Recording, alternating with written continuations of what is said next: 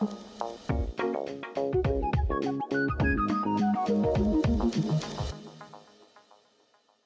was talking today at the conference about the future changes that retail will face, and my main theme I want to get across to people is we're going to see more change in the next 5 years than I think we've seen in the last 15. And it's driven by consumers who want things like value, convenience, they want experience, and they want different authentic brands.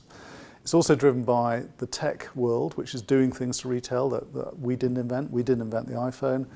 The world is changing rapidly courtesy of that, consumers adopting technology. And it's also being changed by the inflexibility of our cost base. So the consumers and the tech world are changing faster than our business models, and that's a big problem for established retailers. So what it means for us as retailers is, we have to understand whether we've got a winning business model and can we make our business model more special, because this is a winner-takes-all world. Have we got the right mentality, which is to constantly change, look for innovation, don't be satisfied with the way you made money yesterday, think about how you make money in the future. And ultimately, it all comes down to the talent. It's the talent in the teams that will allow you to change. I think when you look at department stores, I think it is fair to say that the old traditional model of a department store is probably not going to survive into the future, but I think there is room for a 21st century department store. First of all, it understands its customers living in a digital world, so it has to bring social media and the whole aspect of social shopping into the store.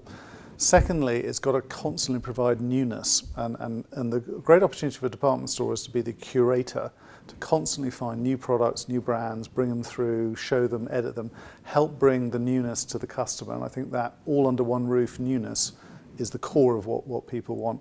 But there are two big issues for businesses and retailers in particular.